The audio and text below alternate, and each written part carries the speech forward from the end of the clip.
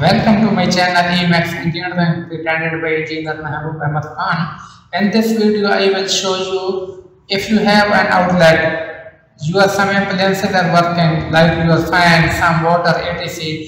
and you want to check whether it's working on AC supply or DC supply because you don't know, maybe you are new at some places and you are working at somewhere, you don't know it's working on AC or DC supply, and how you will check it's AC or DC supply. Here I will tell you I have one battery here.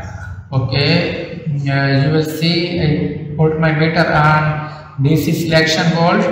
Here is DC volt. Here I am checking negative with black lead and red with positive. Its voltages are 12.6 volt, if you can see. Here I will discuss two methods. If I change leads here, this to this, you see here, it's negative sign with 12.6 volt. One method is this one. You will connect your meter with outlet, with supply, with wire, with connection. You will see here voltage. If you will change your lead, mean first you connected here red lead, then here red lead. If you see here minus sign, it means your supply is positive. It means your supply is DC supply. It's not AC supply. If you will see here, now I am going to check on AC system. I have one outlet and you will see here. I will put my meter on AC. And if you are able to see here, voltages are 219 volt. Okay. Now I will change leads. Red lead I will put here, black lead here. Then even then you will see there is value, but there is no sign here, no negative sign.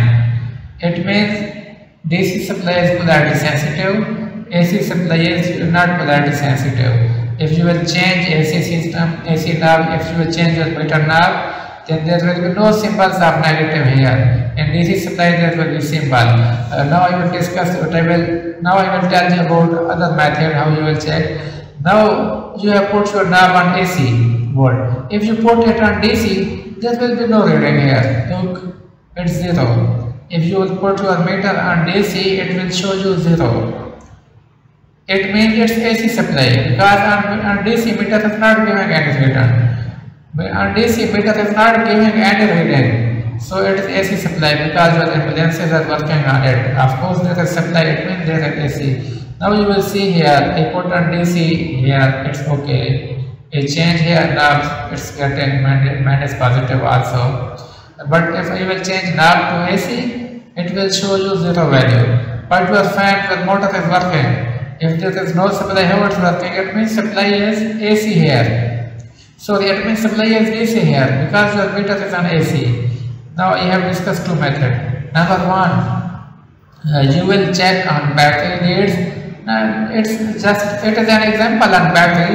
You will check your outlet, your connection of fans. You will change. First you will check in one direction. Then you will see reading. After that you will change lead. Mean black and red lead. You will interchange with each other. Then you will see reading. If reading have changed their sign, before there was no sign but negative sign came, or before there was negative sign but now the sign disappeared, it means supply is DC. If by changing there is no sign, in both cases there is only nothing here, it means supply is AC. This was one of the methods. Second, you will put your meter on AC and you will check meter is showing nothing reading, 0 volt. But your fan is working, whatever your appliances is working.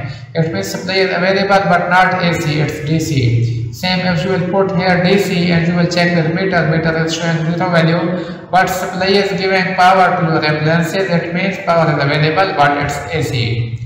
I think you understand it very well. If you have any questions,